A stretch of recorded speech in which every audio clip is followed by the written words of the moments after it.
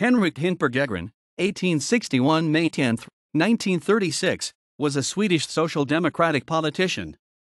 Bergegren was an early member of the newly founded Swedish Social Democratic Party, and he represented a revolutionary tendency, best described as anarcho-syndicalism, but did not later join the SAC, co-founded by followers of Hinke, and continued to criticize the union from an anarchist standpoint.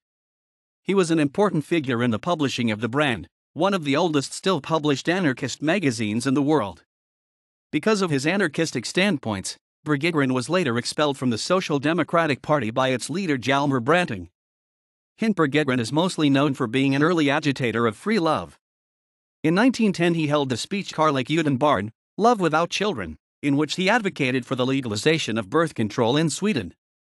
For this he was taken to court and received a short prison sentence under a newly adopted law known as Lex Hinke, named after Bergegren, which made it illegal to advocate birth control.